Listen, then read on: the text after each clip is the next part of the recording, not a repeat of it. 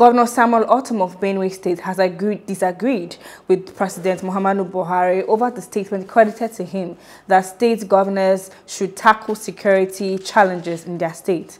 Ortom stated this at the weekend in a press conference organized by the state to mark the 2021 Democracy Day.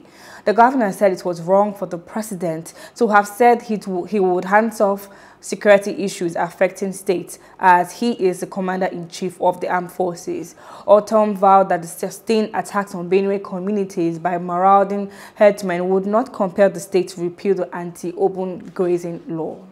Hello, hope you enjoyed the news. Please do subscribe to our YouTube channel and don't forget to hit the notification button so you get notified about fresh news updates.